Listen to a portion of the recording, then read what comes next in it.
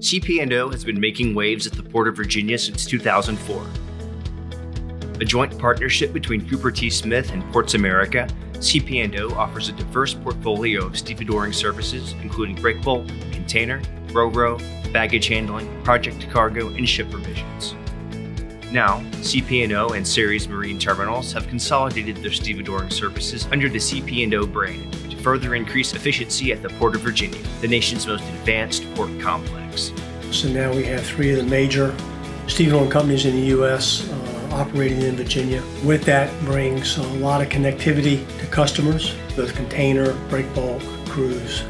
This new venture will combine 2 experienced organizations under one umbrella and help the Port of Virginia turn more ships faster and move more cargo. For the Port of Virginia, it gives options for our customers. It gives stability. We have a lot of experienced staff. We have a lot of equipment. We can pretty much fill any void. On March 2nd, 2022, CP&O entered into a new 10-year stevedore license agreement with the Virginia Port Authority to provide container stevedoring services at Virginia International Gateway and Norfolk International Terminal.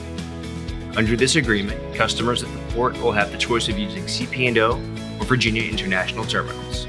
And our current arrangement with the Port of Virginia is something that's good for all of us. It takes us into the future, providing stability for both Port of Virginia and for CP&O.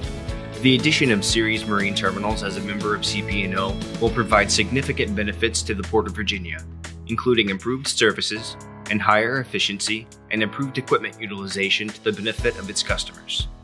Customer benefits certainly are the ability to provide labor. We have a big stable of equipment, and this merger has allowed us to go through and pick the best of the best. And also the connectivity outside of the port, where these container ships are coming from Savannah, New York, Baltimore, Houston, and through the 3 companies that form CP&O, we had that connectivity to the other ports where we need to talk to someone about stow or about hazardous situations. We had that communication between the ports. The combination of CP&O's and Ceres experience and resources will further CP&O's mission to safely and efficiently serve its customers, all while strengthening the Port of Virginia's position as one of the leading container ports in the U.S. Customers rely on relationships, and we've built relationships, all 3 companies have, over the years, and we're benefiting from that now.